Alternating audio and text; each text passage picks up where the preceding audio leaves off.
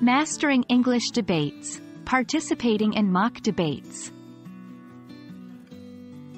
Welcome to our English language learning video on participating in mock debates. In this video, we will explore the essential skills and strategies needed to engage in mock debates effectively.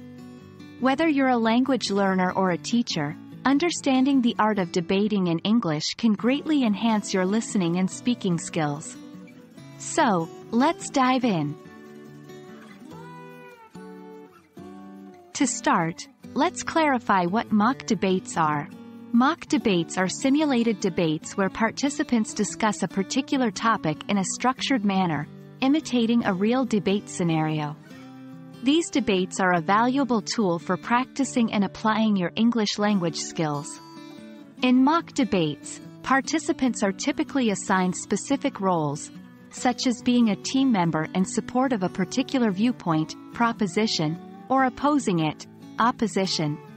Each side presents arguments, counters opposing arguments, and engages in rebuttals. Mock debates are an excellent opportunity to develop critical thinking, persuasive speaking, and listening skills. Before engaging in a mock debate, thorough preparation is crucial. Here are some key steps to consider. 1. Research the topic.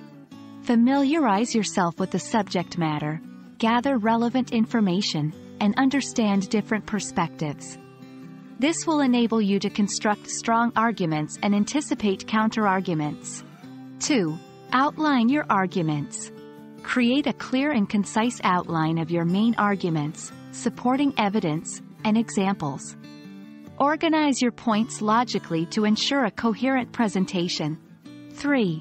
Practice your speaking skills.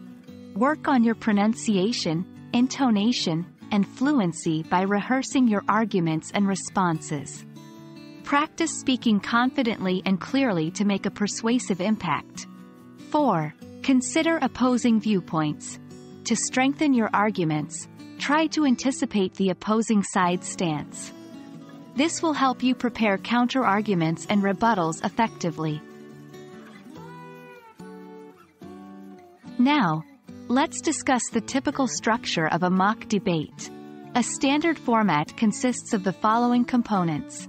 1. Opening statements. Each team presents their opening statements, outlining their position on the topic and introducing their main arguments.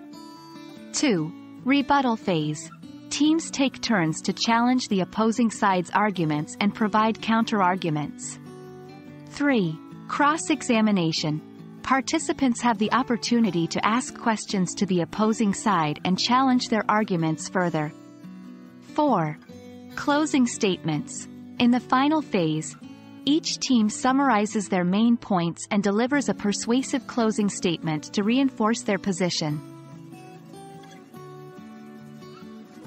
To make the most out of your mock debate experience, here are some helpful tips to keep in mind. 1. Active listening. Pay close attention to the arguments presented by the opposing side and take notes. This will enable you to respond effectively during the rebuttal phase. 2. Use persuasive language.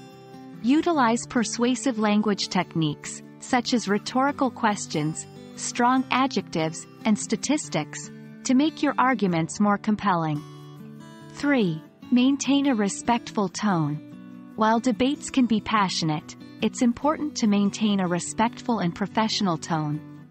Avoid personal attacks and focus on the arguments themselves. 4. Time management. Stay mindful of time limits during each phase of the debate. Effective time management allows all participants to express their viewpoints and ensures a fair exchange of ideas. Congratulations! You now have a solid understanding of participating in mock debates as a means of improving your English language skills. Remember, practice makes perfect, so find opportunities to engage in mock debates with peers or language learning groups. By honing your debating abilities, you'll develop your critical thinking, public speaking, and